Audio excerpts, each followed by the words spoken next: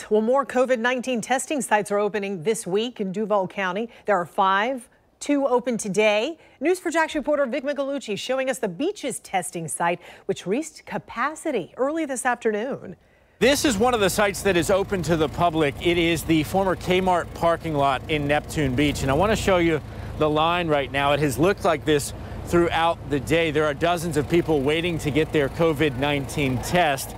They started testing again here for free, thanks to the city, and they say they're able to do it pretty quickly. They're moving somebody through every 2 minutes, and they actually process the tests right here in this trailer. These are rapid tests, so they're able to call people back within about 2 hours and tell them if they're positive or negative for the coronavirus. With the current positivity rate, about 1 in 5 of the people in line here will test positive. When they come, we look them up, we find their information, we verify it, they pull forward, they get swabbed, they leave, and it's a quick process. Telescope Health Dr. Matthew Thompson, who also works at Baptist ERs, tells us it is needed with so many cases. They're teaming up with the city. His company is billing insurance, but the testing is free for those without coverage. It's hard to get a test. I mean, even I, as a physician, it was hard for me to get a test when I needed one 3 or 4 weeks ago because there's no appointments, hard to get into your primary care doctor, and people have been coming to the ER to get a test, and they're waiting for hours in line.